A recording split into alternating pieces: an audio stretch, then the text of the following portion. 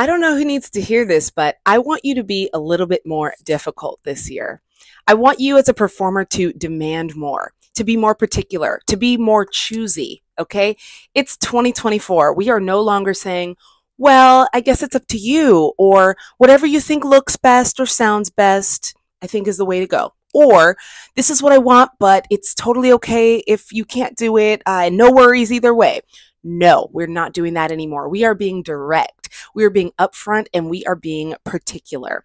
I can already hear some people saying, well, I don't want to do that because I don't want to be labeled as a diva or as a bitch. But honestly, my whole thing is like, what does that even mean now? Like, when did being a diva even become a bad thing? Like, what is diva behavior? And doesn't it just mean like getting what you want?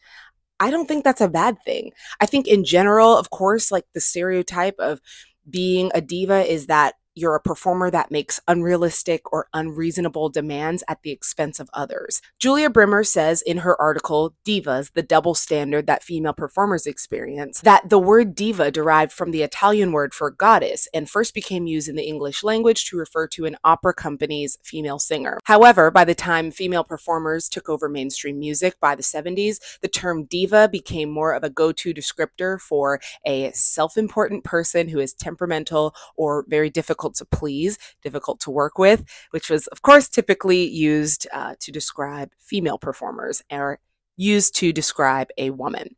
I think performers, of course, should always treat people and treat everyone with respect.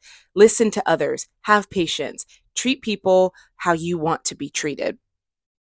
Now, I don't know where the disconnect is with that because wanting what you want and wanting things to look and sound a certain way and wanting a certain level of excellence or perfection, I think that doesn't make you difficult. I think that just makes you, it makes you a genius. No, it makes you an artist. And I think that's, we can look at many artists and say, because they are so picky and so particular, that's why their art is so pristine and it is so remarkable when you look back on the things that they've accomplished. And it's because they were so very particular about the things that they wanted.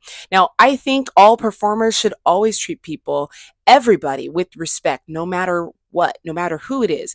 Listen to others, have patience, treat people how you want to be treated. I did spend a lot of time earlier in my career being overly nice or people pleasing because I was so scared to come off as a bitch or as a diva in a negative way. But that's not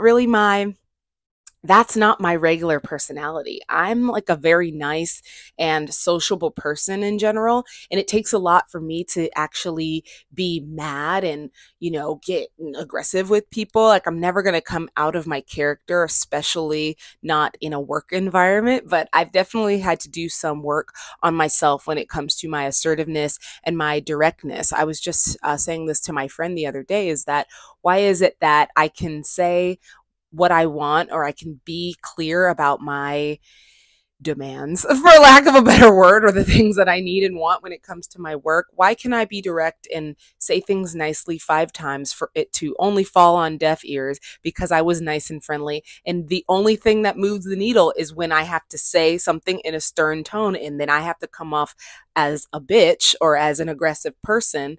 And it's just like, well, it didn't have to get that far when you could have just listened to me in the first place. So I think a lot of times things happen to where it's like, you only saw me blowing up. You only saw me becoming a bitch about it because I'd said what I wanted nicely 5 other times and it wasn't translating, like it wasn't penetrating. So I had to say something in a tone for it to make an impact. And I hate that that's the case, but what do they say? War only moves things. As a woman, and especially as a Black woman, I feel like we may be negatively stereotyped to act a certain way. So maybe we might change our behavior when it comes to that without even noticing that we're doing it. And I've definitely been guilty of this. I will be hyper aware of myself and hypersensitive, hyper aware of how I interact with others because I'm really in my head about not wanting wanting to be labeled as a diva or wanting to be labeled as like an angry Black woman when I'm in certain difficult situations, work situations.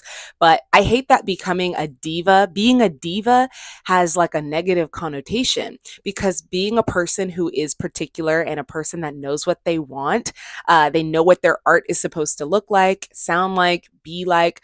I want that for performers. I think that that's a good thing, to be honest. It's perfectly reasonable for you to have what you need and what you want. It's not reasonable to be rude. It's not reasonable to be aggressive and mean. Of course, again, always treat people with respect, but it's very important that you have what you need and what you want, and that people respect you for that. Never be afraid to ask nicely at first, of course, and always lead with kindness. And don't allow negative perceptions or inner hesitations hold you back for fear of being judged. And as long as you are remaining respectful, you will be fine. In extreme cases, I can see where the negative stereotypes come from. No green M&Ms, right? But more realistically, I don't think that you should be labeled a diva or a divo for being self-assured, confident, or knowing what you want, because ironically, that's what people love about performers in the first place, is that they are confident and they have that powerful presence. I would love to know what you all think about this topic, and please leave a comment below. Make sure you subscribe to my channel, and make sure that you follow me on Instagram, follow me on all the socials, listen to my music, and I will definitely see you guys in the next video.